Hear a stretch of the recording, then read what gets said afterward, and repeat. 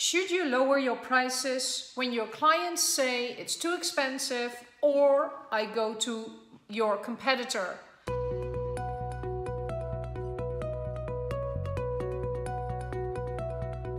That's what this video is all about. My name is Tineke Rensen from Powerful Business Academy. I help self-employed women to build a business and double their income in a year. How cool is that? So what do you do when more and more clients come over to you and say, listen, you're too expensive, I'm going to go to a client? So there's many things happening at the same time here. It may be that you are not targeting to the right people. And that's something you need to look at.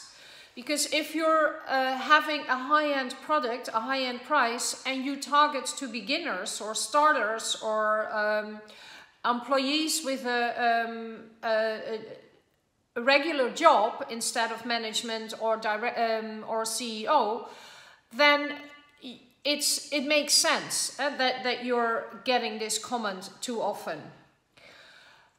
Something else which might be the case is that you have not been able to express the value enough. You have not been able to entice your client enough for them to see what the value is of your product or service.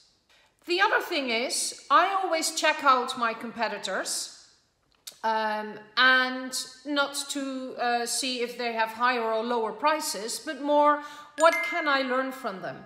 What are they doing? What are they offering? What is their experience? What is their approach? So that I know if I hear someone saying, but I'm going to such and such, I will know immediately why that would not be a wise decision, why they would be better off with me. And I'm blunt enough to then say them. I say, well, you know, I know this person, and I'm not disqualifying that person.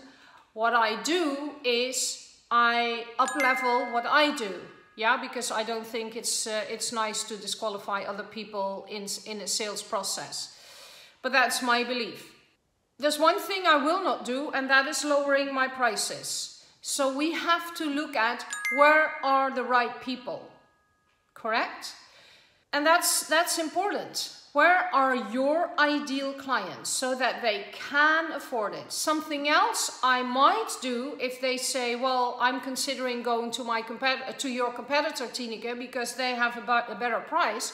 I might consider to add something to the product, to the service, but I will not lower the price. I might say, okay, well, I'll add another month, or something like that. But no, so upgrade the product, not lower the price. That's just how valuable the service is. So I think you should consider doing the same. So whenever you make sales, you should, if you are making sales, you know the sales process is working. You know that your ideal client is correct, the pricing strategy is correct, your offer is correct. Your sales skills, your pitch deck, everything works, everything is in alignment, then it's actually a good time for you to raise your prices, no matter what your competition does. Yeah, because it's often also, especially when you offer a service, it's also often about personality, about having this click with a person. And if they have a click with your competitor, they're better off with them. You know, don't worry about that. There will be other clients for you, okay? So I hope you've learned something, because never disqualify yourself. Lowering a price is disqualifying yourself. That's my opinion. So I hope you've learned something, and if you want to learn more, why don't you schedule a quick 15-minute call with me? It's not a sales call, it's a getting to know each other call. I will always try and serve you and help you at that moment. So if there is something urgent I can help you with, by all means, if I can, I will. And we can always take it from there if you're interested.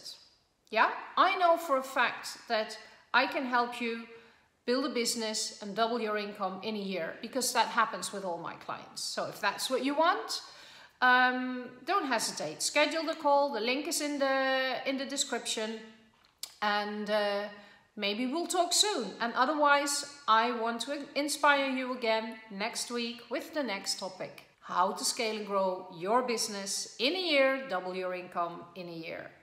Bye bye for now.